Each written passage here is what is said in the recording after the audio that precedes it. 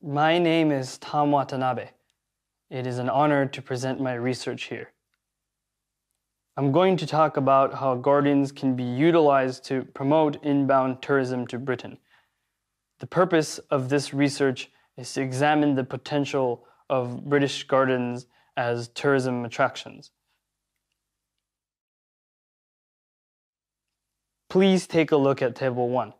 It shows 7 gardens and other tourist attractions with gardens in the UK. They are among the top 50 British tourist attractions. In 2016, Chester Zoo had approximately 1.9 million visitors, followed by Kew Gardens, where 1.8 million people visited.